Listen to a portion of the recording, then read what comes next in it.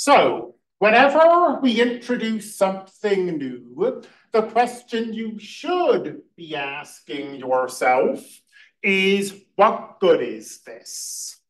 And I mean, occasionally the answer might just be that we're teaching something out of convention, but in general, if we're learning something new, it ought to be good for something. Otherwise, what's the point?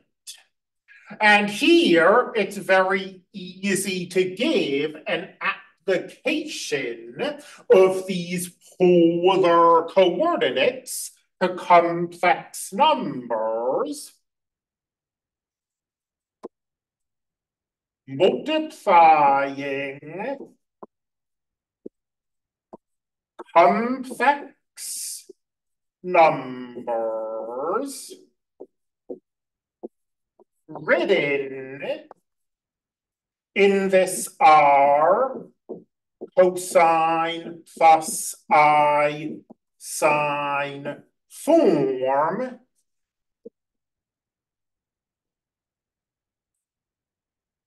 is easy.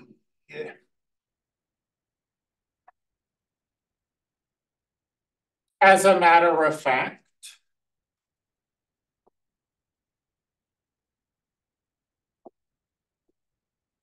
if we have got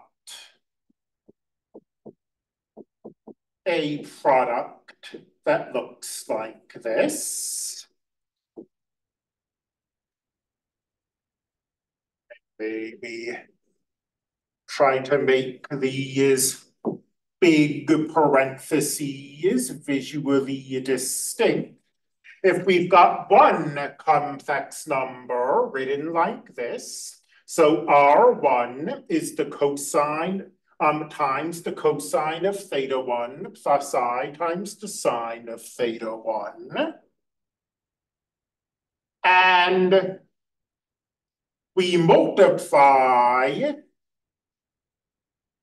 by another complex number written like this.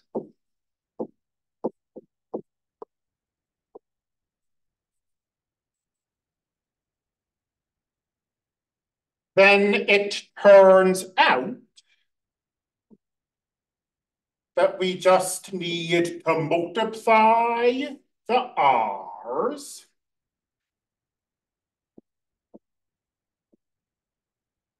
and add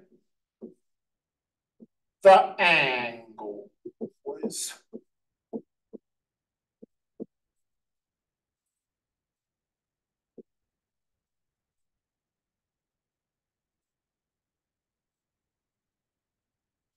We could formally prove this using the various identities that we've seen in this course, but it's kind of tedious. So I'm instead, I guess, just asking you to take my word for it. So for example, if we've got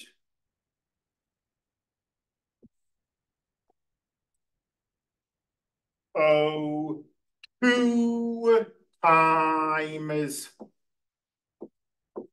the cosine, let me use degrees just for simplicity, the cosine of 20 degrees plus I times the sine of 20 degrees.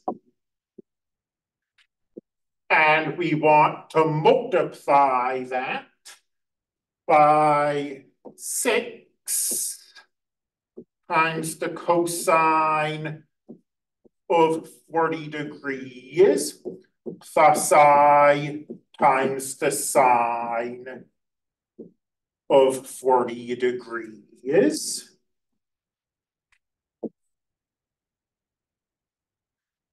Well, we multiply the 2 and the 6.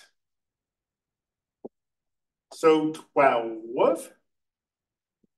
And then that 20 and that 40 is going to get added.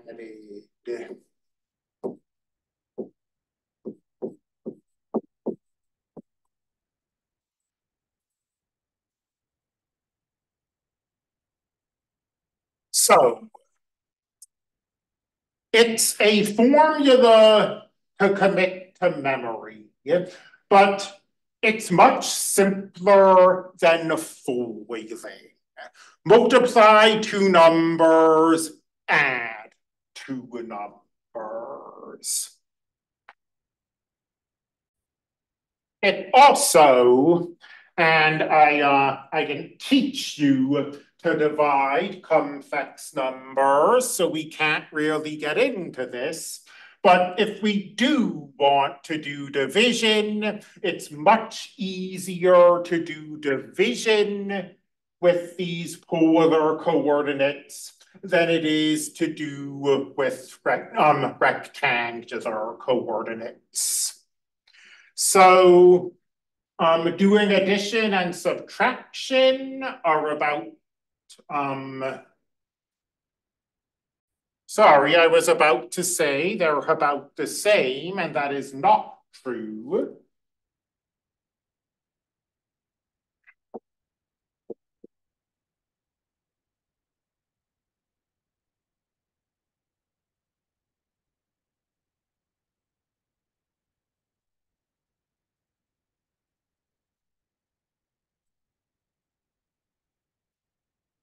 I use the word easy with the understanding that this is new to you and might not be easy, but let's say relatively easy.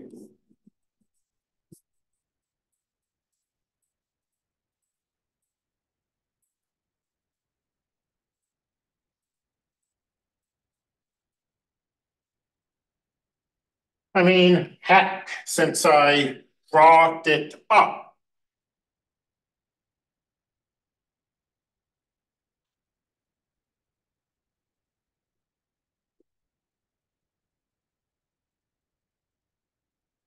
it will take about 10 seconds.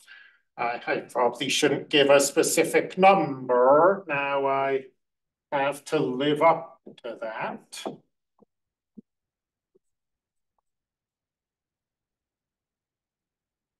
We've got one complex number divided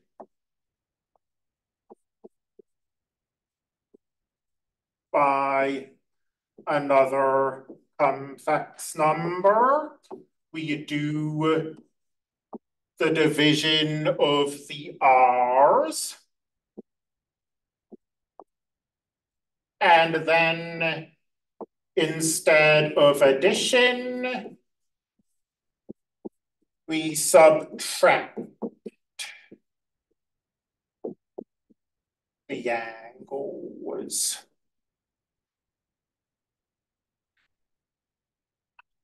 So we can multiply and divide with relative ease when our complex numbers are written in this polar form.